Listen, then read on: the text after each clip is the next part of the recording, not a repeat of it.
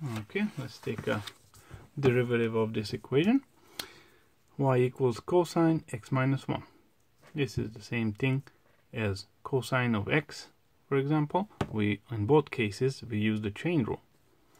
Cosine of x will be simply handled the same way as x minus 1. So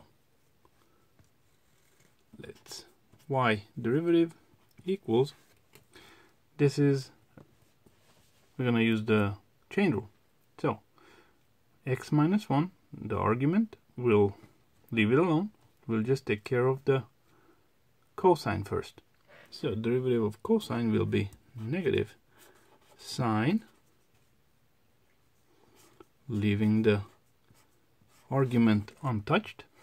And now we're going to multiply it by the derivative of what's inside of the argument.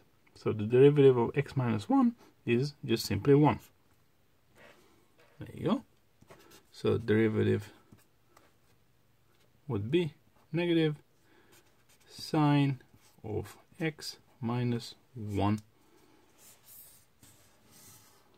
And when you're dealing with cosine of x, would be negative sine of x, because you took the argument just like we handled it here.